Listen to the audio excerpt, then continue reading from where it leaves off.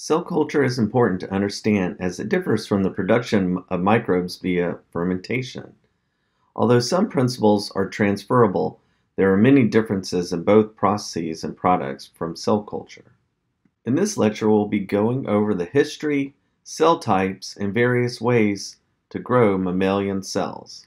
The first examples of cell culture were in the late 1800s with Sidney Ringer, who, building on the work of others, investigated what was called extravital effects on frog hearts using saline and other nutrients. Other work includes Rowe's work on embryonic chick cells and the work of Carroll, who developed a flask for culture called the D flask, which is the predecessor of the modern T flask. In the 1930s, antibiotics started being used in more advanced cell culture media, with Earl developing media for growth of mouse fibroblasts. In 1951, Gay's team isolated cells from Henrietta Lacks, a patient at Johns Hopkins who eventually succumbed to ovarian cancer. Her cells, which were isolated and later called HeLa, proved to be robust in growth and are still used today. These cells made it possible to mass produce the polio vaccine and many other advances. In the early 1960s, Leonard Hayflick established what would be known as the Hayflick limit, which acknowledges normal cells have a finite lifetime, unlike cancer cells like HeLa, which are immortal. Other work included development of media by Earl, Eagle, and Ham, as well as the development of the Chinese hamster ovary or CHO cell line, which is now the major cell line for production of biological medicines. In the late 70s, Kohler and Milstein developed monoclonal antibodies, which we will talk about later in the presentation.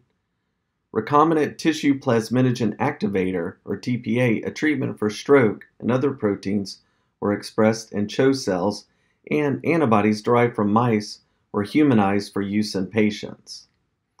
In addition, transient transfection, which we'll also talk about, was established.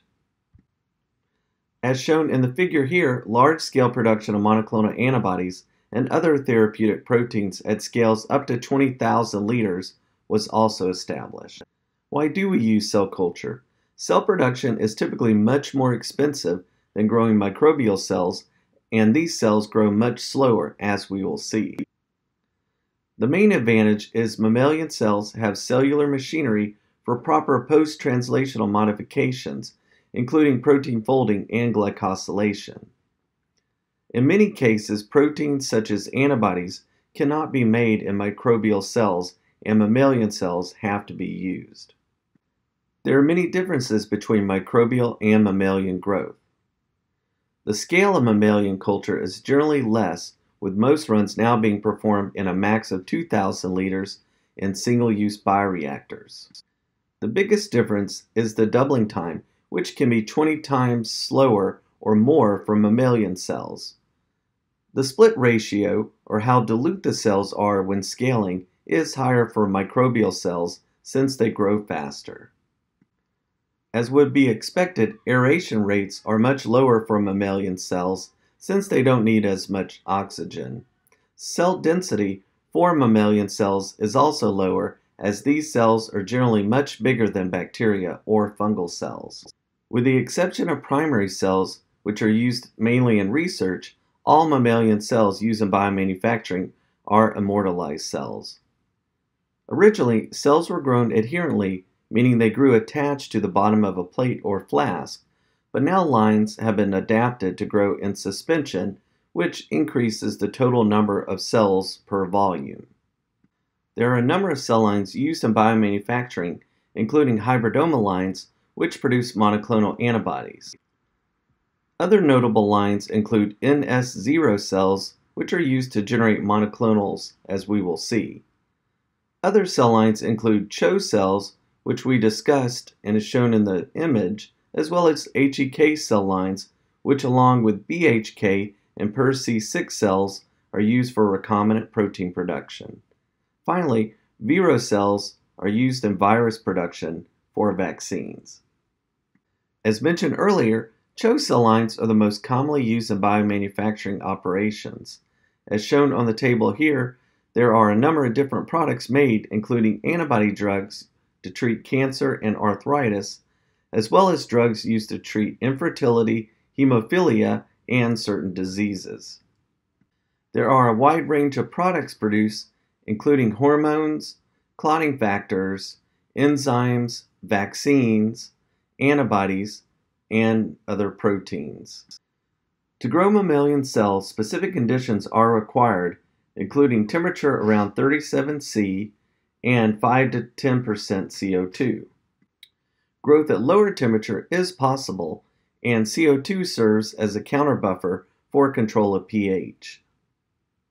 pH is usually maintained around pH 7 to 7.2. Another parameter to consider is osmolality, which is a measure of dissolved solids and should be around 300 to 360 milliosmoles per kilogram. Serum-free media is typically used to reduce use of animal products to support growth in the range of 10 to the 6 to 10 to the 7 cells per milliliter. Glutamine is a major nutrient for many mammalian cells. Glutamine can supply both the carbon and nitrogen for the cell and up to 30% of the energy required. Glutamine synthetase enzyme is used as a selectable marker for production of recombinant protein in cells knocked out for this activity. Suspension cells can be grown using a variety of strategies, including batch, fed batch, and perfusion modes, while adherent cells have less options for production. Adherent cells instead can be grown on a variety of surfaces, including T-flask and roller bottles. Microcarriers and other scaffolds, as shown, allow for suspension growth by giving the cells a surface to attach to that is free-floating. There are a variety of systems that are used to produce mammalian cells. These include stirred tank reactors, bioreactors shown here, hollow fiber systems, roller bottles, and other types of bioreactors. Roller bottles, as the name suggests, roll in place. The bottles are filled with a small amount of media and laid on their side. The rolling is required in order to wet cells coated around the inside of the bottle. This is a relatively simple way to grow cells, and although labor-intensive, is used extensively in vaccine production. The hollow fiber system consists of a cartridge and pump that pumps media into a cartridge membrane filled with cells. The cells grow inside the cartridge, and product is moved through the filter and collected in a separate tank. The cells get packed at a high density, and this is thought to improve productivity. The packed bed bioreactor system uses discs that cells adhere to and grow in place. Media can be perfused in and product removed for a semi-continuous system. Stirred tank reactors are the most common type of bioreactor and are used extensively in biomanufacturing. There are both stainless steel and single-use systems at different volumes. Like microbial fermenters, there is a shaft inside the tank equipped with impellers that rotate to mix media and break up gas bubbles introduced into the system via a gas sparger. There are two main ways to create cell lines that express recombinant proteins: stable lines and transient lines. Stable lines, as the name suggests, stably produce gene products where the DNA encoding the protein is integrated into the chromosome of the organism. Stable cell lines typically result in higher yields, up to 10 grams per liter or more, and don't need added DNA to work. However, the lines can take months to generate at considerable expense, so are not implemented universally. Transient lines express DNA from a plasmid that is transiently transfected into the cells. This type of expression is quick to perform, but the expression is short-lived and product yields are lower, although newer systems get into the gram per liter level now, as seen in the attached figures. Stable cell lines have to have genes integrated into chromosomal DNA in order to work. Genes are inserted along with a selectable marker, so only cells with a gene grow, and other cells that don't have the plasmid can't grow. A variety of clones result and must be screened for the best producer. Cells can be selected using markers including neomycin, dihydrofolate reductase, or glutamine synthetase. The cells must be isolated as a single population of cells before moving forward to cell line characterization.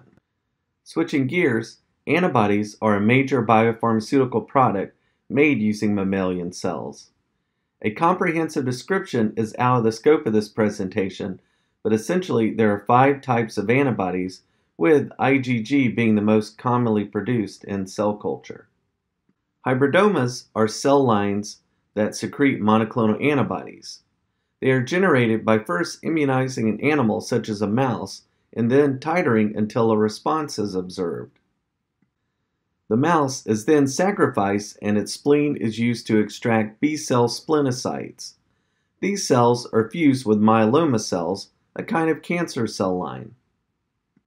If fusion occurs, then a new cell line called a hybridoma is generated that is immortal like the cancer cell line and expresses the antibody of interest. The myeloma cells are selected against using a chemical that poisons those cells, but hybridomas can survive in.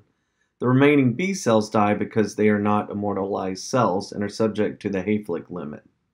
After fusion, a mixture of cells is obtained, but a clonal cell line of just one type is desired. There are 2 methods employed to achieve this.